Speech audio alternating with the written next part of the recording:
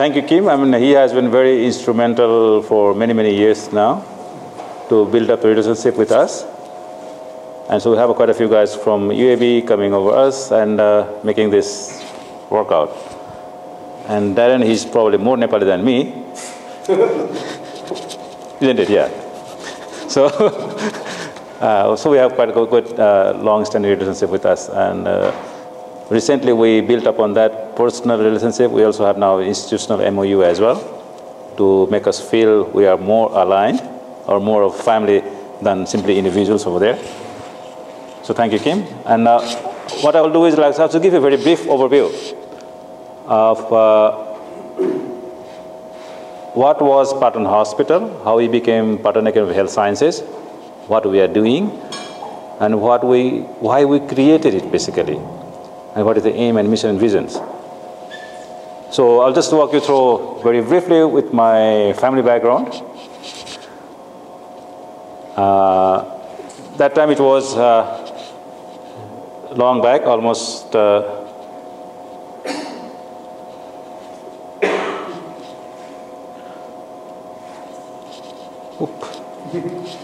okay, it should go itself. Yeah. So it was my wife, and that time there was no medical college in my country, so I had to go to China to study medicine. It was in Shanghai, and this is where I met my wife. So I got double degree, yes, and a medical degree and a medical certificate as well. So, and she has been back to Nepal and working at the same hospital, Patan Hospital. It should go itself. I was primary on this one. I don't know. So, and these are two daughters, now grown up.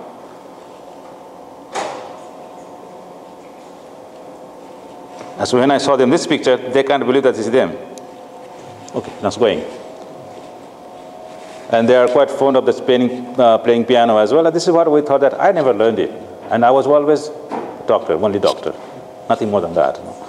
So these kids, they are doing, they make their own parties and all. So this is good that to see that these days, the schools they have in, now the elder one had completed class 12. She's going to college this year. Why? Two daughters over there. This is family gathering back home. And this is what now I am. No more black hairs over there, all gray. So this is my wife, and this is the first time she put on Nepali dress over there, last year. So this is what I will start now about this, what the academy has been and what is the aim of this academy. So basically I'll be talking more on social responsibility. The hospital itself, it just started long back in 53, very small clinic, 15 bedded in 74.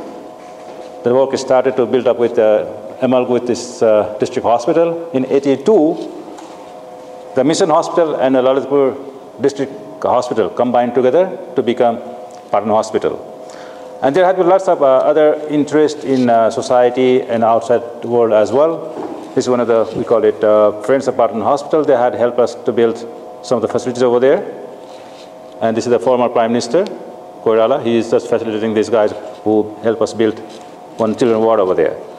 And this was also helped by other guys. This is the Simon's family from USA, very generous guy, and they supported us to build one maternity wing in name of their son, who was supposed to be a medical doctor earlier, but somehow didn't make it.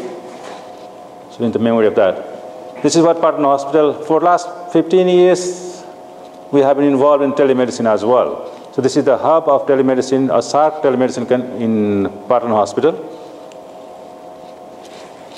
This is what I just wanted to do, the development itself, like medical records. We are the only hospital that we have kept this record for the last 50 years. Now the time is to probably make it further, digitalize it, and then make it more electronic. But that demands lots of logistics anyway. So this is the plan. We're trying to move. This year we'll be starting from OPD emergency. Already now it's done. So start from the OPD section, then slowly move it to ward as well. So what we have been for last 50 years is the philosophy has been that we never turn away any patient in our hospital. So, and every year we have a certain fund that we use for charity for all the patients. So even though this is not a government-funded hospital, we self-generate ourselves, but the policy is that we have dedicated staff and certain work culture, and we take care of all the patients who come through. We have our own pharmacy, our own supplies, so they don't have to go outside to buy medicine, which is the norms in all the hospitals in the country. So we are the only hospital that we have our own supplies, our own pharmacy, we can control. We started with 138 beds hospital long back in 82. In 2005, the mission moved out, so it was a mission hospital. By 2005, it was handed over to Nepalese management, and I was part of that management for 2 terms, 8 years. So I do have some knowledge of management over there, which I was on that board for two terms. Now it is a nearly 500-bedded hospital. This year we'll be adding some more to make it 700-bedded hospital. Some of the figures you can see over there. We see through almost about 330,000 OPD patients, outpatient, almost 30,000 surgeries, and almost 10,000 deliveries. So this is what we have that time. Why PAHS came into being is, like you can see the very start data is over there. The gap between urban areas and the rural areas. So you have this one you can see very easily, that you have almost double the rate of this mortality in 132 versus 60, same country. And this was probably a motivating factor for us to do something for those communities who are unserved and neglected. So all the doctors we have sitting in Kathmandu itself, having good life over there, which is true for any individuals. We want to have a good life, but at the same time, we do have certain responsibility as well. And then we thought, besides being a just service hospital, why not build up on a program that we can produce socially accountable health personnel to do equitable service as well. This is the unbelievable thing over there. See, this is the life expectancy in this kind of community in my country, below 50. Could be lots of region over there. Come to Kathmandu, then we are proud that we can live as good as Western life over there. 50 versus 78, almost 80, same country. And this is where it becomes what is responsibility of we living in the same country, enjoying everything, and not doing for this community over there.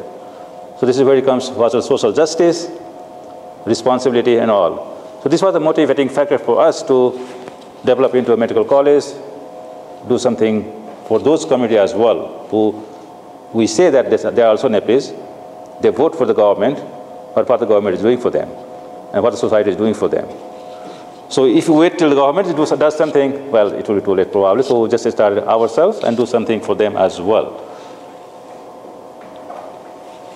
I think this is universal everywhere. Why people do not want to go to rural areas. You have the same problem in Canada as well. You have the same problem in America as well, all around the world. People do not want to go there. They claim that less infrastructure, no motivation, less money, no career over there. Lots of things could be there. And this was something like what I thought, why it is so only we healthcare professionals do not want to go to rural areas. And you could see it was same like other guys go there, like say the factories. We get electricity, it's not produced in Edmonton, I think, comes from somewhere else. So over there, our engineers can go there and build a dam and build a powerhouse.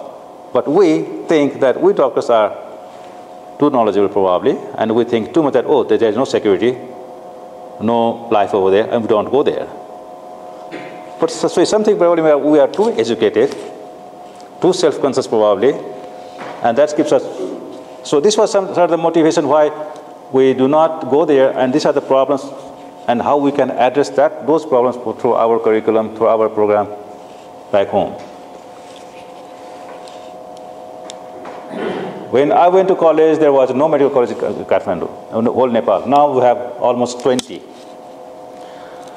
Out of 20, the problem is that almost 16 is for private, for profit. And that problem lies. So you have 16 medical colleges, all for money. In Kathmandu, you have less than 800 population and one physician. Go to mountain or hills area, rural areas, you have nearly 100,000 for one doctor. And this is where it is. So that's what we thought, that how we can address this situation over there. It's not that we don't have doctors, we have doctors, but how to distribute them. You have the same problem over here as well. You have doctors who are jobless, sitting in Vancouver, sitting in Edmonton, sitting in Toronto, no job, but no doctors in periphery. So you have to wait for doctors from Ethiopia, doctors from Nepal, doctors from India to work in those areas. But the own native people will not go there. So this is the same problem everywhere. The magnitude could be different, level could be different, but same problem. And this is what we thought, that could be that medical education and medical service, or there is something missing over there. And we thought that we could do that missing link between the education and the service. So do something for that and produce medical or health manpower that can do the service. So this is what PAHS was built upon, the Patan Hospital philosophy, that we have to provide service to the community and to all of them. Be a socially responsible hospital. We have been already. Now we want to be service provider, at the same time produce responsible, qualified health manpower to address this issue in the rural district hospital, to strengthen the national health system. So I don't believe that only we doctors are only to provide service to the patients only. This is our responsibility to build a health system as well. Because the health minister had no knowledge of health anyway, most of the time. And they make the policies. So why we can't be in that system? Patan Hospital itself, PAHS became like, this is our mission and vision we have, that is a socially responsible institution, altruistic, humane, and perfect. Try to be. Manpower-wise itself, the only thing what we need is appropriate distribution in right places. And what we addressed this was, with the curriculum, aim is to maintain the core knowledge, at the same time try to change the behavior of the trainees or the physicians over there during their training. So how we do that? Lots of policies, like we said earlier, like people don't want to go there because of money reason, financial reason, profession, career, family. So these issues we have to address through the curriculum itself. So this is what we thought, and we took lots of time to, since we took almost more than 5 years to develop curriculum itself. So we had lots of meetings, advisory committee meetings and all. And this is where lots of universities got involved, including UAB, McMaster, UBC, and lots of other countries as well. And we discussed what could be the, Bob Uller was the guy who really pushed it through in the very beginning, and lots of guys came through. So this is where we discussed lots of issues to how to deliver a curriculum that will be more socially responsible and produce the needed health manpower. So our curriculum is not any model from anywhere. This is everything together. Recruitment-wise, this is what we do. Whom to teach, what to teach, and how to teach, basically. The knowledge is the same. One is how to teach them and where to teach them. So all had been addressed in the curriculum itself. Recruitment-wise, we give priority to the need of the rural communities. So in our system is such that we do have an entrance exam, merit-based. So all the students have to pass this exam.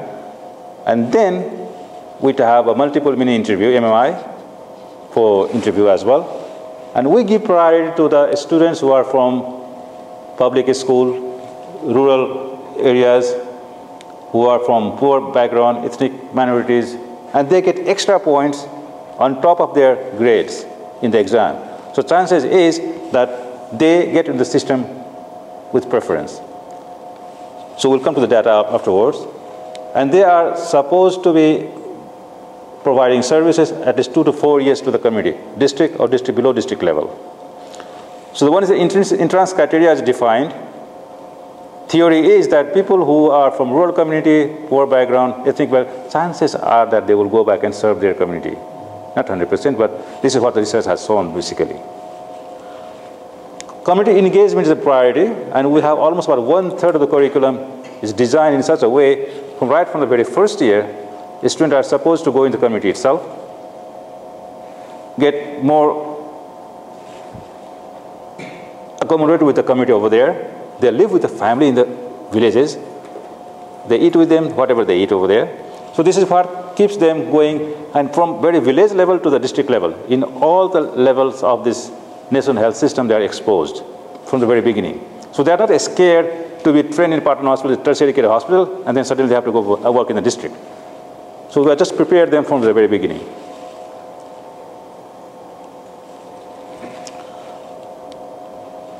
We do have lots of support from our community as well. This has been for the last 12, 13 years before we turned into academy itself. Friends of Patan Hospital from this US-based organization. Then we have local, and that's what we are encouraged about. This is the supermarket, Bhatpatin supermarket, very chain of supermarket in Kathmandu, and they have been so generous to provide us 2 scholarship every year for the last 4 years. And in Nepal, this is not like you guys. Government do not rebate the tax. So this is what is more, I feel that taking out money from his pocket, and then we have IAB, the International Advisory Board of PAHS itself, multiple around the globe. UAB is one. Kim has been there for many years. Now Darren is over there, taking lots of leads over there. So there are many people over on this IAB board to support us intellectually, academically, and so Jay, you are doing a good job. And that keeps on going. This we have continued, what we have been doing for the last 50 years, for our patients, for our families, the society. That continues. Again, this is something different, what we have been doing for many, many years, before we became in university. We are the only hospital probably in the country that we do disaster drill every year. Not even police hospital do that. Not even army do that, but we do that. Meaning that there's something more than medical education itself. And then of course we have ongoing education itself. And our students have been so encouraging these last 4 years. They will organize lots of events over there, like blood donations, our medical students, like some charity funds over there. So recently, and I be the vice chancellor, I have to get first, okay, come on, get my blood over there. That should be a role model over there. So just like 3 months back, and they will organize everything. And these medical students are not like you guys. They are freshly high school graduates. Very green when they come in. And probably this is also one thing that they are so green that you can model them in different ways probably. So this is a give and take both sides. They are not mature enough to think better, but they are also very receptive as well. So this is up to us, educators, how we educate them. Lots of challenges over there.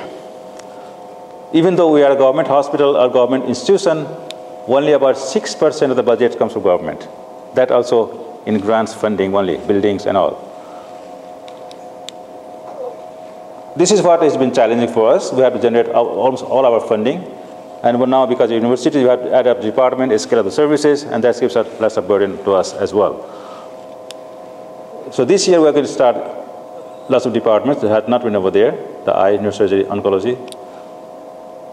Academic program-wise, we have been running, and we plan to start this one this year, a nurse midwifery program, and then also public health this year will be starting. Fellowship has been started. Last time it was Dan who did lots of work over there to start emergency medicine fellowship. This is postgraduate fellowship, and we'll be doing in some other areas as well. Again, this is something different that we're trying to do, diploma leading to master's program. Meaning that our MBBS graduates, undergrads, when they complete, they will have 1 year extensive training in fields that are necessary in the district, then send them over there for 2 to 4 years, bring them back again to do formal 3 years masters. So this way, they will be staying doing service for 2 to 4 years and get a degree as well. So if you wait for 3 to 5 years to get them trained, probably not necessary. The service will be part of the training itself.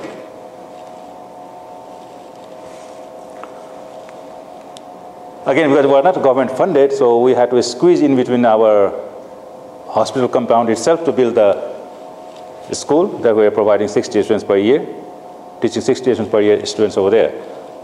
Plan is to, this is the emergency building, quite crowded. We see almost 150 to 200, sometimes 200 patients in a crowded room, much smaller than this one probably. Yeah, almost same size, yeah. And this is what we have been doing for many years. The plan is to just use the space and build further on that one. We'll see when we can do it. The typical curriculum is 6 years we have, because this is a fresh graduate from the high school. And we take health science background as well. That's why we have half year of this introductory block to teach them some sciences, and who are from science background, we teach them something extra like ethics, ITs, moral, all this education. What is different is, like the clinical year, we have 6 months of block posting for the final year students in the district. So they stay in the district hospital for 6 months. And this is where they get to learn how to work in a district hospital or below district hospital. This is again something different what we have over there. Very, I would say, very unique program over there. That lots of time we do talk about interprofessional relationship, but we hardly do that. We read very impact factor journals. What is the theory about interpersonal relationship? What we went ahead and did it was, our medical student guys, they, in the very first year, the first week of their medical school, they will be posted as a nurse. So they call nursing posting. And they will be doing duties just like nurse, making beds, taking vitals, taking care of the patients, just to have a feeling, how does it feel like to be a nurse? And aim is to intermingle them with the nurses as well. So there's not a big gap between, professional gap between physicians and nurses. And in my country, the theory would be like, we physicians, we think we are somewhere floating over here, and nurses are over here. This is the common feeling over there. So we have to just bring it down as much as possible. And young guys, they love to work with the nurses anyway. So this is quite famous, quite popular program over there. This is one of our first year students. They will be going to the community and them doing some small research projects, like what is the sanitation, what is the food habit over there. The first year, not the medical stuff itself, but very general stuff. And they will have to present that in the community itself, and the committee will evaluate them, how they did their work. So this is already 360-degree evaluation for the students. And if they don't pass in that assessment by the committee, they will have to repeat it again. So make sure that they do learn over there and they do service. Otherwise, they will be going to community posting and staying in the hotel, like hiking and trekking, and not really doing the stuff over there. So we make sure that they do their work. This is what we see. Out of 2,000 students per year, we have entrance exam in which we do not ask them science. So we do not ask them physical and biology. What we ask them is mental agility test, that what is the moral values, what ethics, general knowledge, those things. And out of that, we select 450. So what do we see? This is consistency, like we almost all have 2,000 students. That means that our program is quite popular. For 60 students, we have to screen for 2,000 students. Almost 85% of the students are from outside Kathmandu Valley. We have maximum students, you can see still almost 50% is from public school. And public school in Nepal can be really public. Very less infrastructure, only those guys who are brightest, they come out of this school, even though being in a village. So we give them extra marks. Rural origin, you can see over there. So our system, even though we do not have different quotas for them, system is built in such a way that they come in with preference. Minorities, you can see over there, it's all combined. Madhesi, minorities, Dalit, all combined. This is untouchable, we say, in the community. So they wouldn't have any chance to go to school. So all combined together, we have about 50% is from those backgrounds. So like you guys have you have special quotas for Aboriginal classes. We do not have quotas. But system is that they compete and they get in, much better. So they feel better that they are competing with other guys and they are competent enough.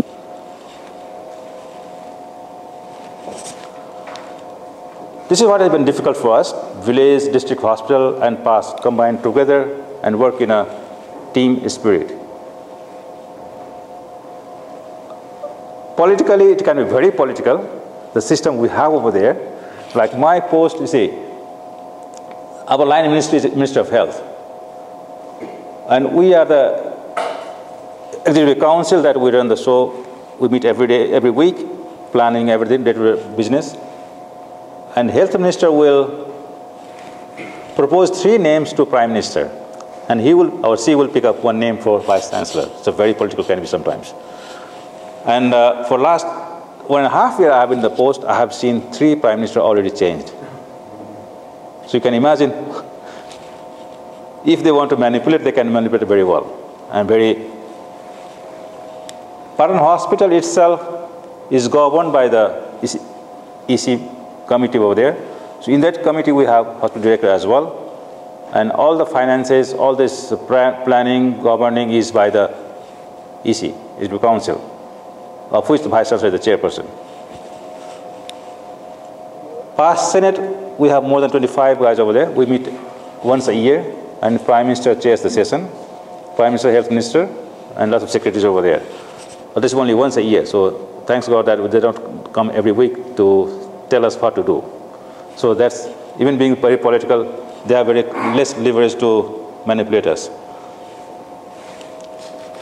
District hospital, what we have can be very different than what you guys have over here.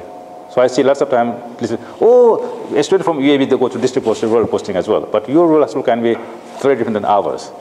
This is the rural hospital you have over there. This building is the hospital.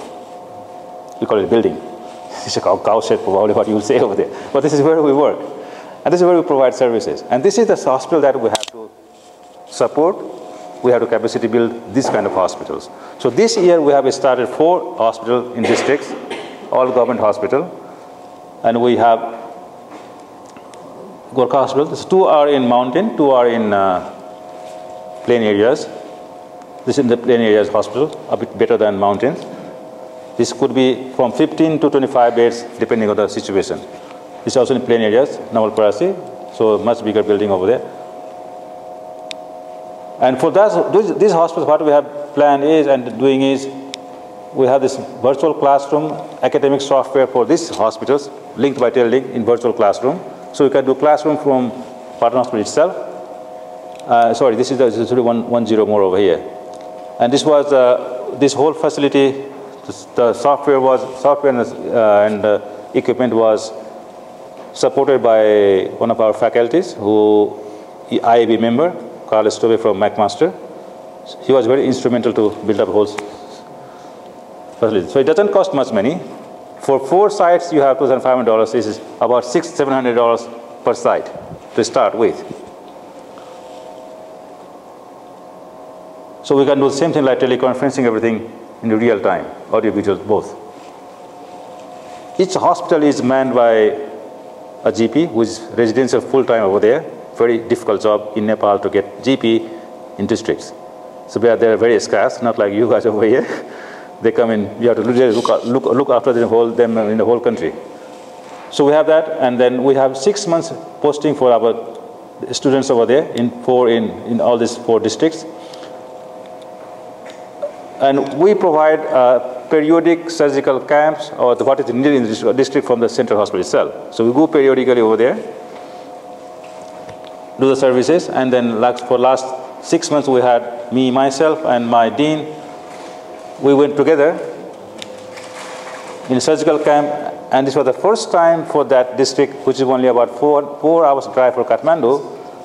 For the first time, any surgery under general anesthesia was done over there.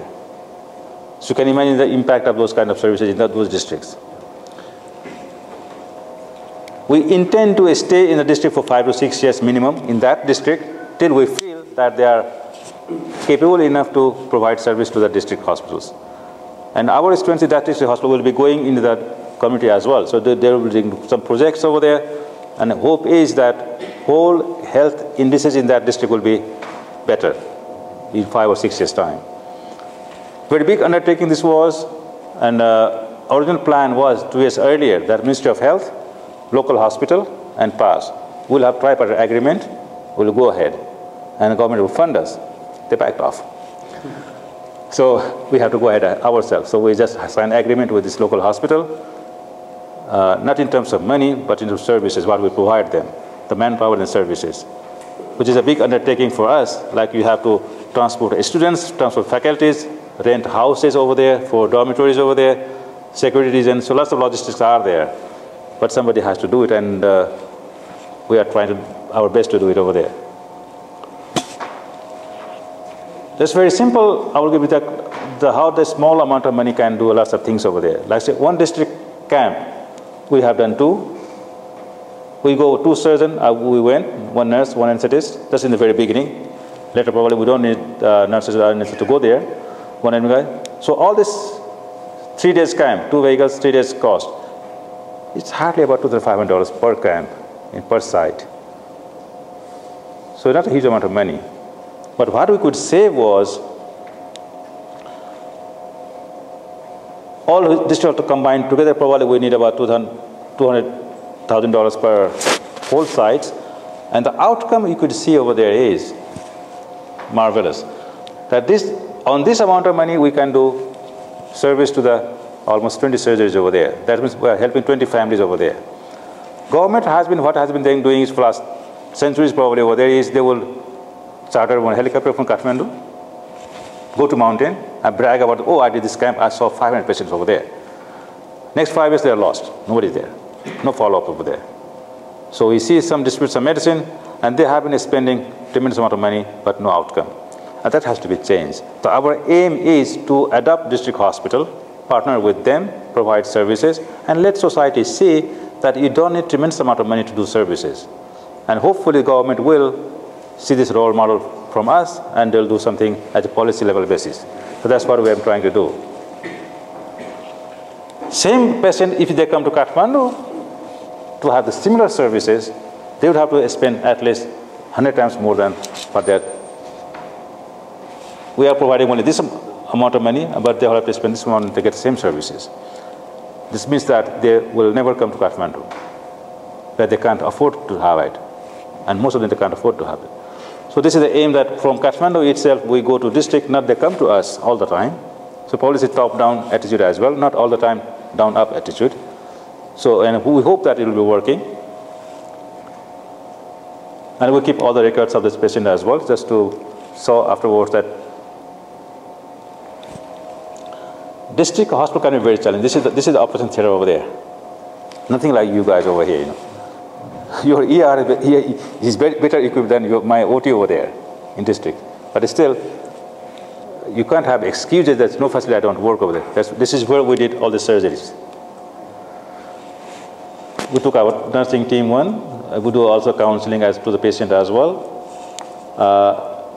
At the same time, the reason we took nurses was to just train the local nurses over there as well. So they will be, next time I don't have to take them again over there. So she will teach how to autoclave, how to do things over there in major cases.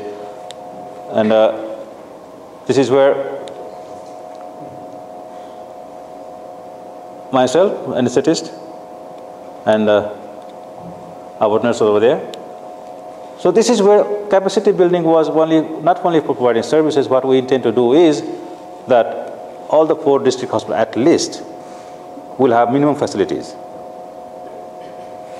Power supply, oxygen, cautery machine in the OT, minimum equipment to do anesthesia over there, and then you can do lots of services over there.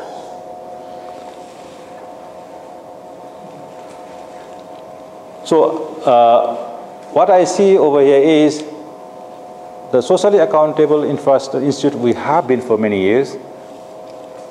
On the same philosophy for the last 5 decades, we have built upon this self-sustained system with curriculum design, community engagement, with its district postings, lots of it combined together. Because one formula doesn't work in all the situations. You have to have multi-pronged approach as well. And we hope that this combined effort together will have better outcome.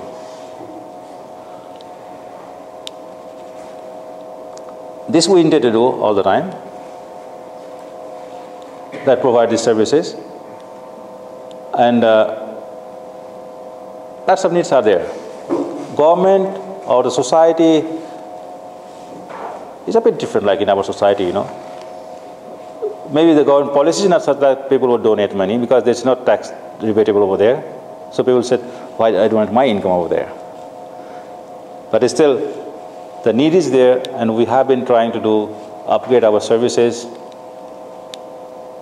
provide, hopefully we'll have our own land for the campus outside, and then slowly we'll expand on this training. That this is what we have been doing already for last 20 years.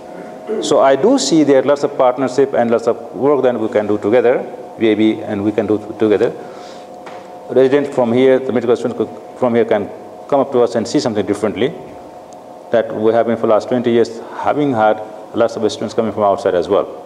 So there's lots of reciprocal learning and reciprocal teaching over there.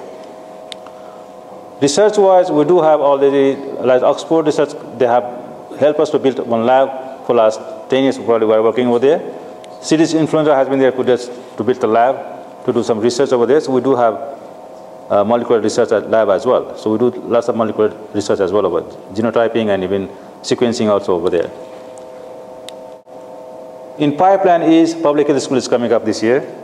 Nursing school will be starting by end of this year or maybe early next year. This program like diploma leading to MD will be starting hopefully this year. So lots of programs are in pipeline. Fellowship one is already started in emergency medicine. We plan to start in surgical oncology, GI surgery, urogynecology, and another rheumatology as well. So we have some good colleagues to help us out over there.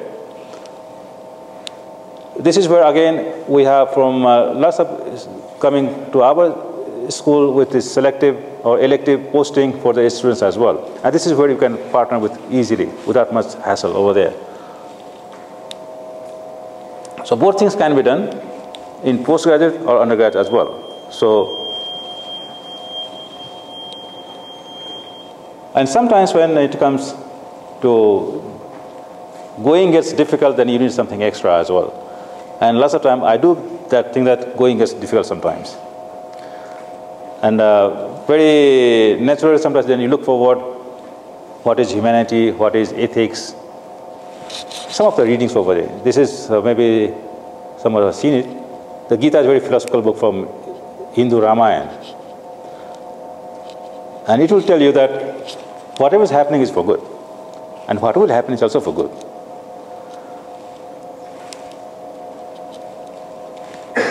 That we came in this world empty-handed, and we will go empty-handed as well. What I have today is what somebody else's yesterday, and will be somebody else's tomorrow. So why we all the time brag about, I have a Ferrari car, I have a big house. That's transitional. But sometimes you get the feelings of that there's something more than having this thing alone. And this was the same like even Einstein. So when he reads Bhagavad Gita, he feels something different than his own invention. So this is just for food for thought. And I do read all of these Gitas, even Ramayana, Bible, even Quran, everything. But philosophically all are same, nothing much different. We hope that we'll continue to provide service to all, socially accountable manpower, and overall work together that we can do something better, which alone we can't do. So based on partnership background, we built up PAHS to continue this linking over there. And this is what we have been trying to do. Put patient, society, and the community at the center. Not the big institution, University of Alberta. It's good. But for whom? It's for the society, it's for the community. So this is what the tradition has been. The list is very long. We have also about 40 institutions in and out of the country that we have partnered with. The blue ones are when I came into the being, and my aim was to expand it internally. So all these are district hospitals, local hospitals. So we have more than 10 is inside the country itself. The bold ones are inside the country, the hospitals and the institutions. But what I feel was unless you do not have partnership with the local institution, your message won't get expanded. This is what it was. Now we are here, long way, almost 50 years. And I'm thankful for my family that they have supported me all along, my daughters and my wife. And thank you and namaste to you all that you gave it time and came over here. I will have a few questions if you have one, and I will have maybe 5-6 minute videos for those guys who are not in Kathmandu till now, just to feel that you are in Kathmandu. Thank you.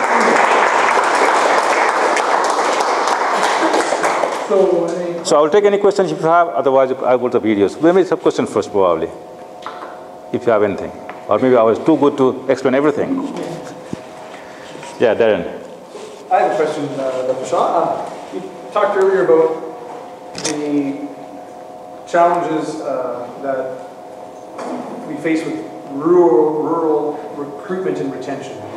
Yes. Reasons why doctors and healthcare workers may not want to remain rural. But yes. Some do go, and some do stay. Yes.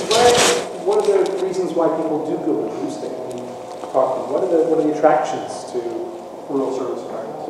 I think foremost would be the change in attitude during education itself. That they have to feel something that they became doctors because of society. And I try to tell my students, like say we universities graduates over here, what is the percentage of students that they make to the universities? Hardly 10 to 15% in all around the world. So we are far more lucky than other guys in the society. That demands from us to give back to those 85% who did not make to the universities. So there's nothing big thing of bragging about I'm the university graduates, unless you do something for those 85% who didn't make it. Curriculum itself, like we have the entrance criteria, which is different. Aim is to bring those guys from the community itself.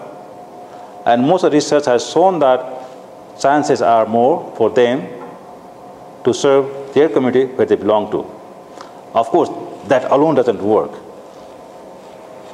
Having said that, then we have those students who have to motivate them by taking them to the same community in rural districts from village level to the district hospital, just to expose them what is the reality over there, how people are living there, what is the health needs over there. So there is no fun being a big doctor and not serving the community. So they get this feeling from the very beginning that they are doctors, community and society made them doctors, so there's something more that they have to give back to the society. So this kind of philosophy is still from the very beginning, not theoretically but practically as well. Well, that philosophy I've heard echoed definitely in some of the students who had been sponsored by their communities. Exactly. Or if they had simply been selected from the community. So this is like we have a scholarship scheme is 3 types of scholarship scheme we have. One is that supported by the other faculties, and we have one called collaborative scholarship. That means that community, what we do is, say for one district, this year will be one seat for that district. So that student will not have to compete with whole Nepal. They will be competing with the students in that district only. And that district, all the villages, they will pitch in some money. So they will provide half money from that district hospital community. We will waive them half tuition fee. And this is their job, because they feel that they have been provided by that community a scholarship. So this is obligation to them to go back and serve. And the community itself, they feel that because they have provided scholarship, this is their duty also to bring them back over there. So this is multi-pronged approach over there, what we are doing. Entrance criteria, scholarship scheme, teaching methodology itself, role modeling. On top of that, our plan is like say we are going to this district for 4 years. And during that 4 years, what we'll be doing is enrolling them in certain programs itself. As a family medicine, the course is for 3 years. For them, we'll extend to 5 years probably. So after that 4 year, 2 years will be counted as a training period. Bring them back again for 1 year in the center itself. And by 5 years, they will be graduate. So they will be happy to work in the district, at the same time, be enrolled in program. Link the telemedicine later on to that area and bring them up. Yeah. I have to say, say that I really like that program that you just described about the continuing involvement in your graduate's career, yes, education and scholarship. Our Department of Medicine just came up with a strategic mission, and we didn't articulate that anywhere near as clearly, but we did articulate that one of our strategic goals would be to commit to the long-term continuing career plans of our graduates from our internal medicine program. I don't know if it will take the same format, but I think the philosophy of continuing engagement is a fantastic one. It's a really good commitment to the spectrum of career, from entering medical school right out of high school into being involved after their formal graduation. yes. So probably those are the things, like we all the time, we academicians and we educators, we talk about lifelong learning, team spirit. It's very good in theory, but we hardly would do that really. And sometimes, I don't know why, but most of us educators, maybe we have been in this business for too long, and we think, my job is only for 5 years probably, then I'm gone. And somebody else will take care of this. Nobody takes care of it. When we are over there, we have to design it, we have to really do it. And very simple philosophy for me is like, try your best. If you don't succeed, at least we can say, oh, I tried my best, but I didn't succeed. And then somebody else will take over where we get stuck. So it's always good that what you have said, model can be different, but at the start the philosophy, that philosophy is to engage them after graduation. And let them feel that they are not abandoned in the district. While me as a VC, I stay in AC room in Kathmandu, and if I tell myself, go and work in the rural district, nobody will go there. People will do what they see. Yeah. One of the things that the library here does to help with some of the intellectual isolation is in partnership with the University of Calgary, we offer a suite of information resources that are actually available in various locations throughout Alberta and a lot of rural locations. One of the things that we'll be exploring with the library at your university is whether or not that model is something that can be extended into because we have a lot of learning about. Oh, that's very fantastic. Like, you know, there's all kinds of other challenges to do with technology and things like that. And so part of the discussion we started having is actually print-based, but that's a step in the right direction because libraries actually can help with that intellectual isolation piece. yes. So that's a way probably to go, like not the print-based itself, as far as possible, if the technology allows. Yes. If it's affordable, if it's sustainable, then we should be moving in the direction probably.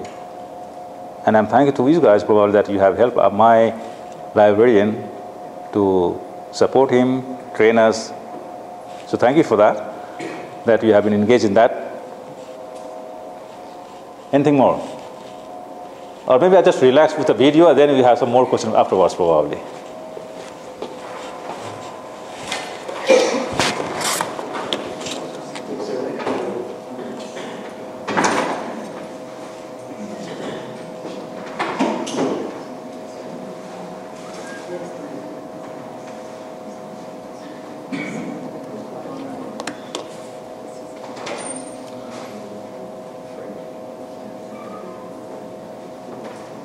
So I'll pass this lecture, enough lecturing. So I'll just pass this lecture part. I'll just get the main videos over there. And then you can have about 5 to 6 minutes, not very long. And I think it'll be entertaining as well.